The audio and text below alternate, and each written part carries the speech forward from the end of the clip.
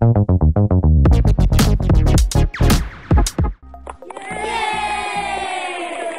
everyone, welcome to new video from notrealengineering. In this Abaqus tutorial, we are going to see how to read ODB files using Python scripts. This video is a continuation of earlier video in this series, Python scripting in Abaqus tutorial 2. So if you did not see that video, I highly encourage you to see that video first. Link is in the description box. To quickly summarize what we did in previous tutorial video, we created a square RVE of polymer, and that polymer material has randomly dispersed inclusion in it. Then we fixed the bottom edge and we applied displacement boundary condition on the top edge. Inclusions are much stiffer than the matrix. So Young's modulus of inclusion is different, Young's modulus of matrix is different, and our aim is to identify homogenized Young's modulus for this whole RVE. And we did 10 iterations of this, and we created 10 jobs and submitted 10 jobs. So each RVE has different kind of pattern of inclusions, but number of inclusions are same. And while submitting a job, what another thing we did is we created a set for this bottom edge, and we created a history output request for this set of bottom edge for RF2. RF2 is nothing but reaction force in Y direction. Therefore, we have these 10 ODB files, and we want a Python script to go into these ODB files and read the results. So in this tutorial, we will write a Python script which will do all these things. And what those things are, first of all, we want our Python script to open ODB file. Then it should access the data from history output request that we created, which we created over here. And that data will be reaction force in Y direction for all the nodes on this bottom edge. Once it accesses that data, we want Python script to add all those RF2 values together. So we will get overall reaction force in Y direction. Then we want Python script to calculate overall Young's modulus, and that how we will do is we will divide this reaction force by area to calculate overall stress. We will calculate the strain using this displacement boundary condition, and we can calculate Young's modulus as stress by strain. Once that Young's modulus is calculated, we want Python script to write that value into a text file,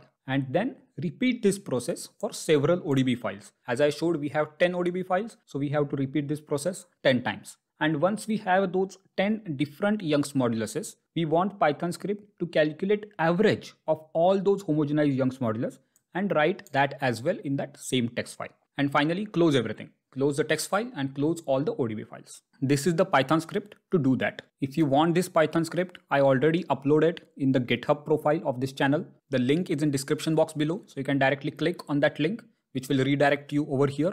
And then you can find that Python file. You can download this script as well. Just go back to this part and click on this code and say download zip file.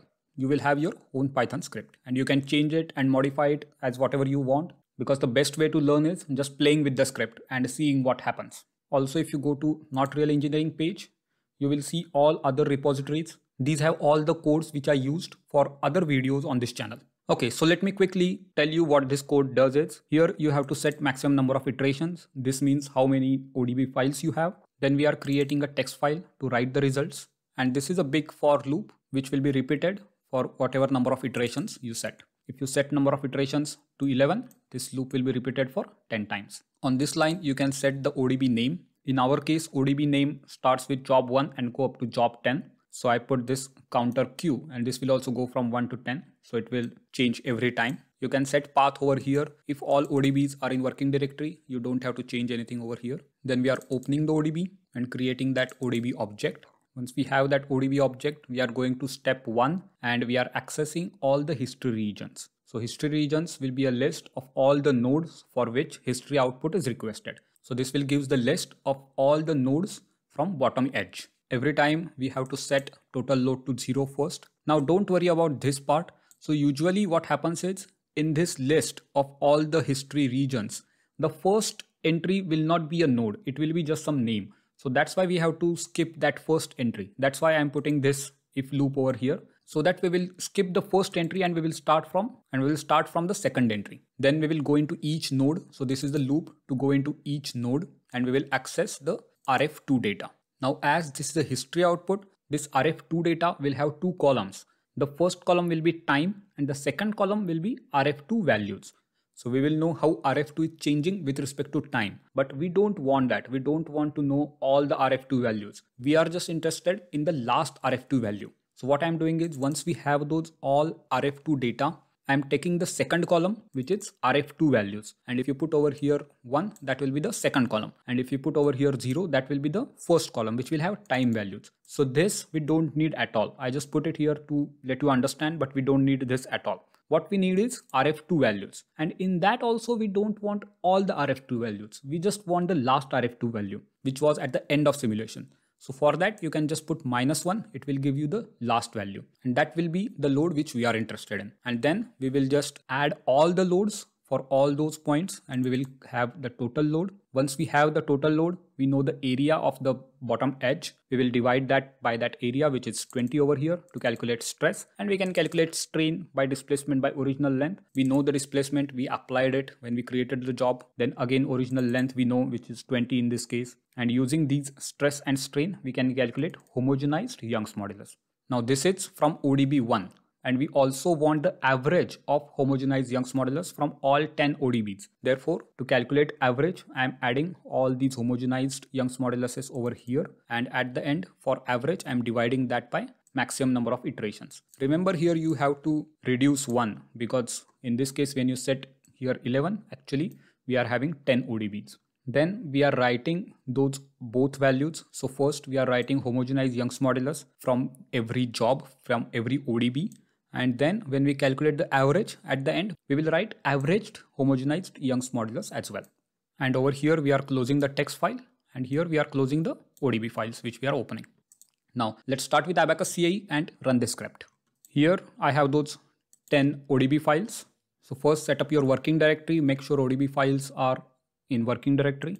Then go to this file, run script, and we will run now read ODB file. Usually it is very quick. Now it is already done. Now we will go to our working directory. And if you go to working directory, you will see this results from ODB text file, which we just created. And if you open this, it will have homogenized Young's modulus from every job. So 10 jobs, 10 homogenized Young's modulus. And finally, the average of those 10 homogenized Young's modulus. Now, if you remember from the previous video, the Young's modulus of inclusion was 1000 megapascal. Young's modulus of matrix was 100 megapascal. And this is homogenized Young's modulus, which is in between 100 and 1000. And it is closer to 100 because volume fraction of inclusion is, I think, around 0.2 or 0.3. I'm not sure. But it is in between and closer to matrix. So I think this makes sense. And if you go back to Abaqus, if you see the results, you will see no ODB is open or nothing because we closed also all the ODBs. That's it for this video. If you have any questions, please let me know in the comment section below, and visit our channel's GitHub profile to get all the codes. I upload new video on every Monday. If you like the content, please subscribe. And as always, thank you for watching.